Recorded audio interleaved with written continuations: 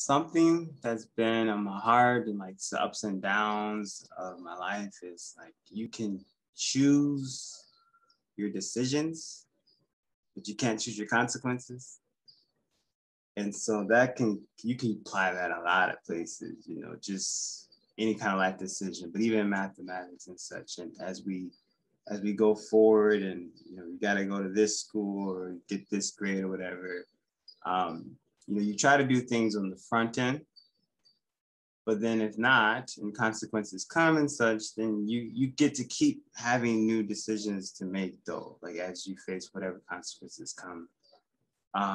So that's one thing, and that might not be like it's kind of hard in a way, but it helped put some things in perspective for me, like even continue on from that point ATP. Like there's been after effects and sometimes even real ones and sometimes perceived. And there's been things like personally in my life and such.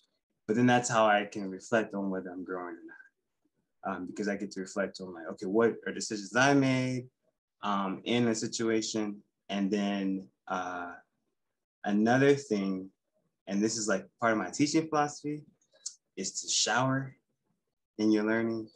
Speak, hear, observe, write, explain, and read. Speak mathematics, hear mathematics, observe mathematics, write mathematics, explain mathematics, read mathematics. Because so much of our time is just observing somebody else. And an example of speaking, I work in least superalgebras. There's the universal enveloping algebra.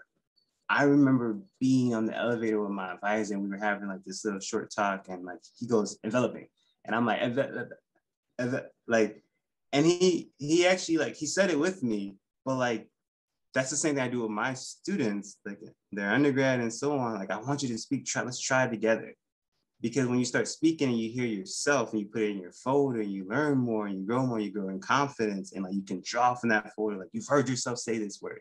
And then it starts to become meaningful. When you write it, like it becomes meaningful. Like you train your brain to think that these things are important.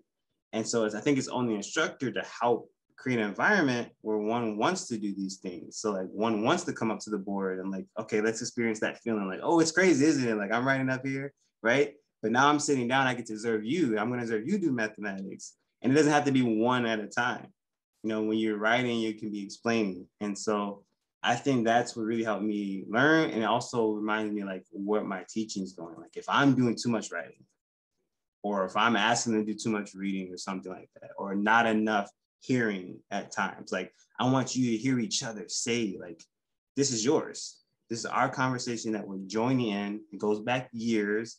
Yes, people have already started the conversation with certain terms, but we're joining the conversation. So not only do we want to know like what's been said, but how are we going to go forward and now speak it, hear each other, observe what's going on, write out new things, explain old things or new thoughts, and read.